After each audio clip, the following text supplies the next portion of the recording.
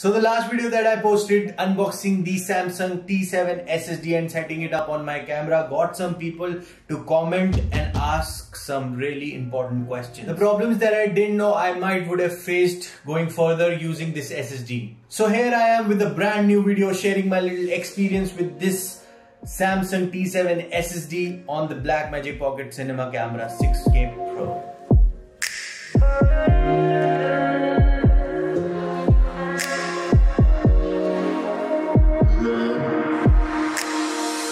What is up everyone, welcome back to another video. You're watching Streets of Punk.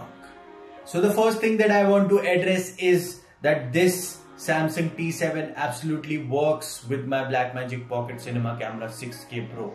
So we can get that out of the way. I've seen a couple of videos that say this doesn't work with Blackmagic cameras, but for me, this works absolutely fine right off the bat. Now for the Blackmagic 6K and the 4K users, you might face a little problem in the beginning with the compatibility issues, but with the latest 7.9 firmware update, it can be solved. At least that's what I have read on the internet. Now this one has a 500 GB capacity and 1 Gbps speed. What all it can record, how much it can record, the resolutions, the frame rates. Let's see that. So here we go. Now before you start recording on the Samsung T7, I would recommend you to format the drive on exFAT format. Now this is Samsung T7 right off the bat on the Pocket Cinema Camera 6K Pro.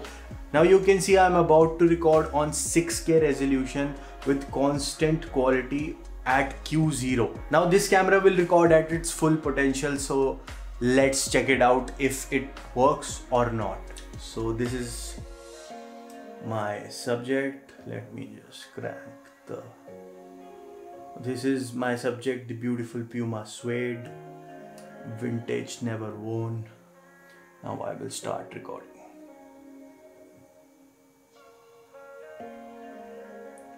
So you can see at 6K Q0 constant quality, there is no problem. The T7 SSD, the Samsung T7 SSD works perfectly fine as of now. So I'll stop the recording and let's play that footage back. Yeah.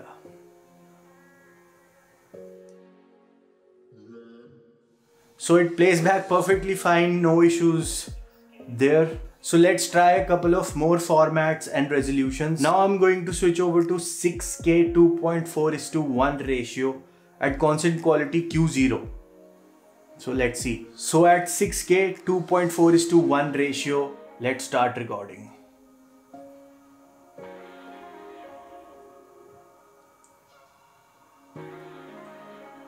No such problems in this as well.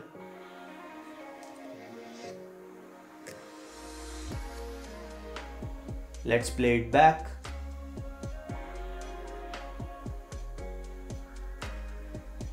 Plays back perfectly, absolutely no issues.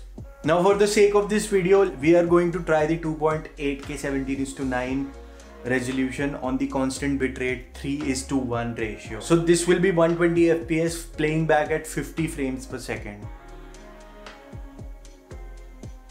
So let's start recording. By the way, at 120 FPS 2.8K there is a crop of 3.5 times, so you have to bear with that.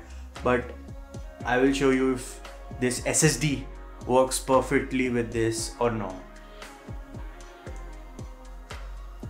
So recording at 120 FPS,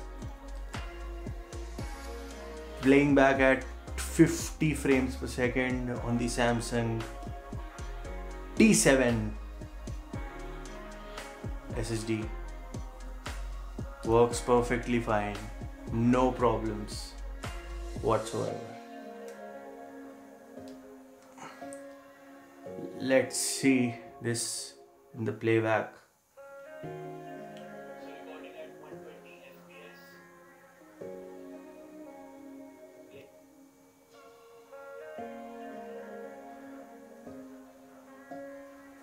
So you have seen it with your own eyes. I think there are no questions left, but if you do have one, the comment section is all yours. So yes, there it is.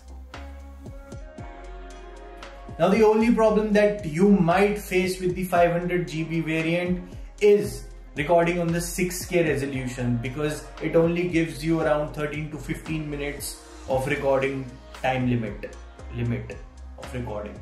So with that, I hope I was able to clear some doubts. This Samsung T7 SSD absolutely works with my Blackmagic Pocket Cinema 6K Pro, and as I told you, with some firmware updates, the 4K and the 6K variants will be. So yes, if you like this video, do comment, like, share, subscribe, do all of those things, the YouTube cliche, and I will see you in the next video. Peace.